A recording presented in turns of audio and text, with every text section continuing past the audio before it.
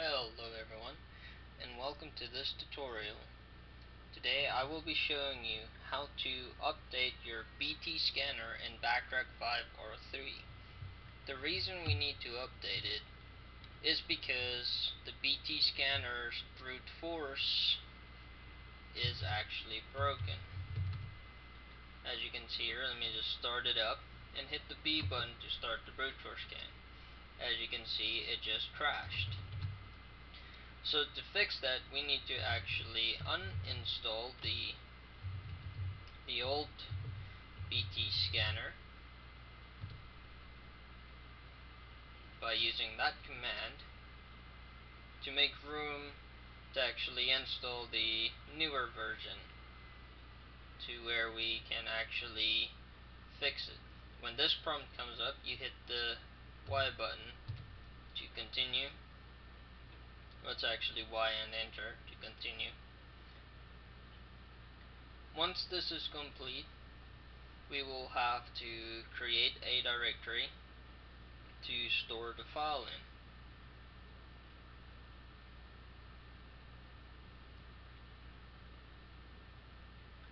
And there, it's finally complete, so let's just do a clear. Let's do a make dir, and we're gonna create it in the /user/local/src for source, and then btscanner. Now let's just change into this directory. Now what we need to do is we need to go and download the file from this website right here. There will be a link in the description below.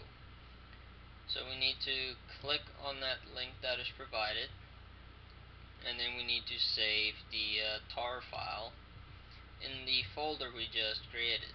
And as you can see, it's already in the proper location, so we just select save. As you can see, it's downloaded. Let's close that and minimize. So now if we do a listing, we will see that there is the file. Now we need to unzip the file by using the tar command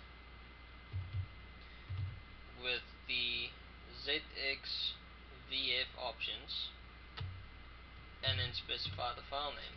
Quick hint, you can use the tab button to automatically fill out the file name. Once it is completed, you will see it created a btscanner folder. It is highlighted in blue. So now we need to change into the new directory, do a listing, and we can see there's quite a few files in there.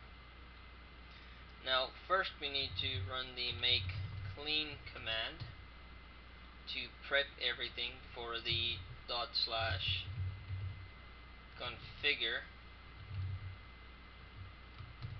script.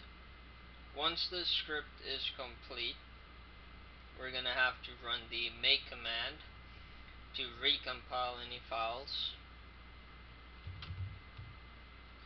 and then finally we can run the make install command, which will actually install it. Now once this is complete, we have successfully installed the newer fixed version of btscanner. So just to show you, I'm going to open another terminal window and run btscanner again. Now I can hit the B button for brute force scan, and you will see it actually comes up with the prompt for a start address. Once you have that, just specify your MAC address range and you will be good to go. Thank you for watching this video. For more tutorials and information, please go to /backtrack.com.